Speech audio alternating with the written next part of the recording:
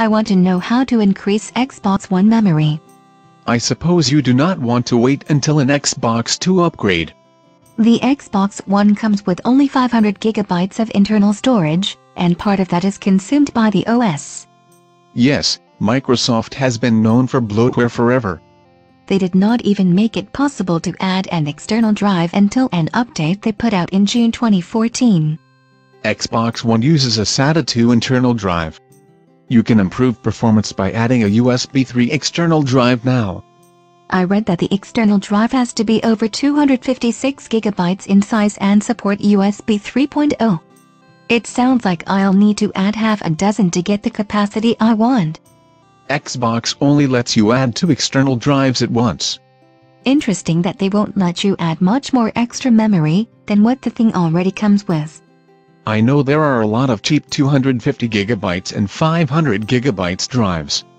However, you could add the Seagate Expansion drive that has 2 terabytes. Is it USB 3 compatible? Absolutely, and if you cannot afford that, you can get the same manufacturer's 1 terabyte and 750 gigabyte drives. What are the limits on what I can store in it?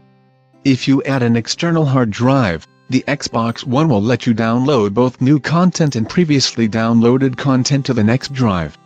Let's say I get an external drive that has enough memory and the right USB compatibility. I do not know how to set it up.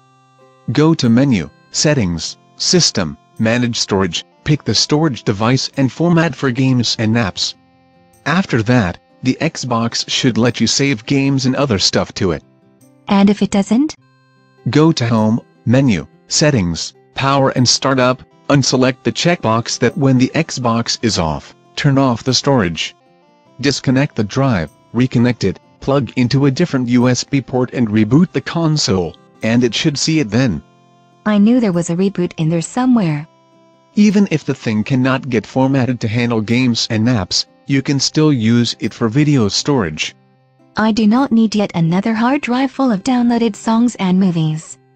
How would I manage the external storage that I put on it, specifically games and apps? Highlight the game, push the menu button and select to manage the game.